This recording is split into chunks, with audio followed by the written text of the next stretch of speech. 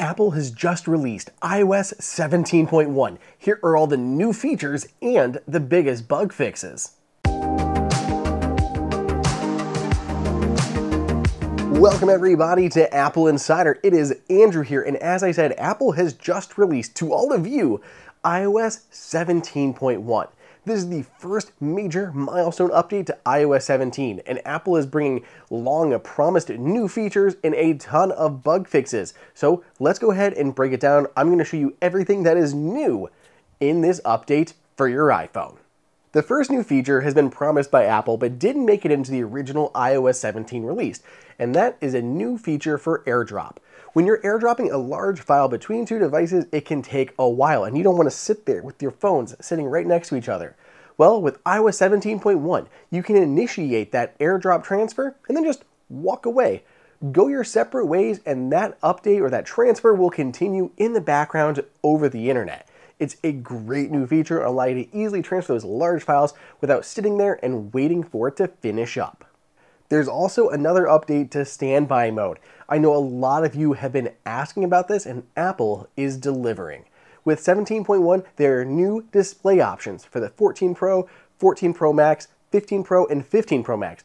Basically, all the iPhones that have an always-on display. Now you can choose between automatic, 20 seconds, or never turning the screen off. If you leave it on never, your screen should stay on all the time, ensuring that you can always see the widgets that it's displaying. It's very helpful. Moving on to Apple Music. Inside of the Apple Music app, Apple has changed things up.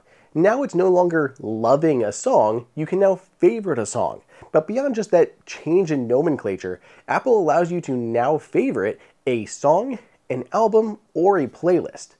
Once you've done that, you can actually filter now your entire library, only showing your favorited albums, songs, and playlists, or your entire library. It can be really cool. So maybe you have a bunch of comedy albums in there. Don't favorite those. You can favorite other playlists and songs, then filter by favorited, then just listen to those. Or maybe you just want to download your favorited content and not download the rest.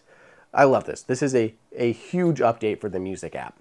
Going to customize playlist, Apple now has all this different artwork that you can apply to your album art.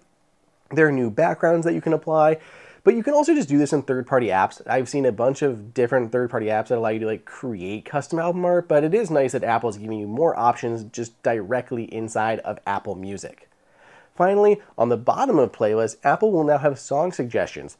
I love this. I have a couple playlists that I'm always adding songs to that I just love, and now I can see related songs based on what's in that playlist that I can quickly preview and then add to that playlist. On the lock screen, iOS 16 reinvigorated the lock screen, bringing widgets and all these cool effects. With iOS 17.1, Apple's adding a new option for when you have photos being shuffled.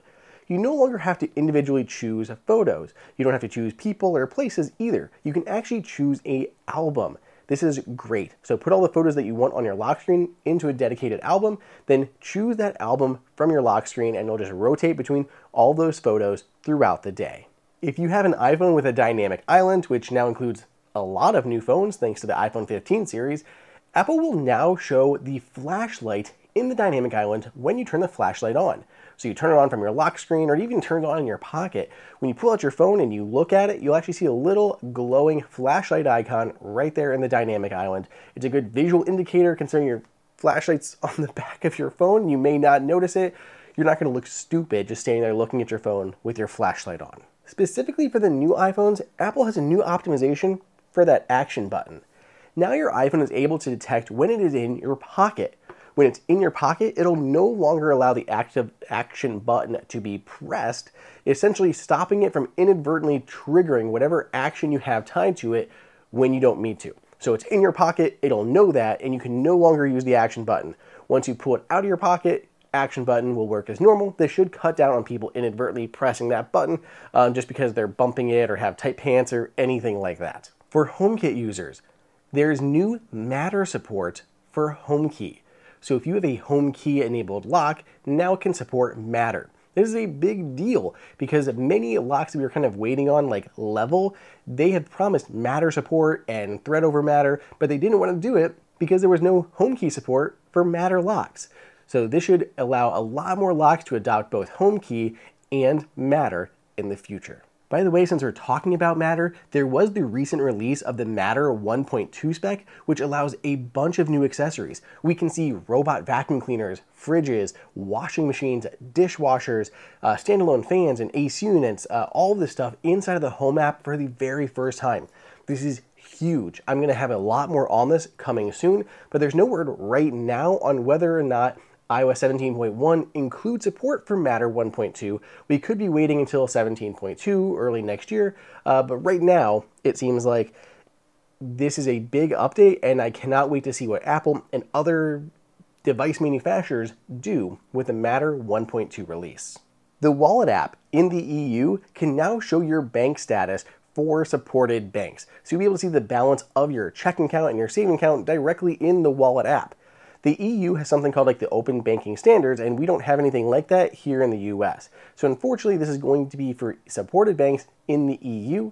If you're in the US, Apple has partnered with Discover to bring similar functionality to the Wallet application, but it might be a little while until we see anyone else come on board. Then we have a lot of bug fixes. Apple is introducing crash detection optimization for iPhone 14 and iPhone 15 users.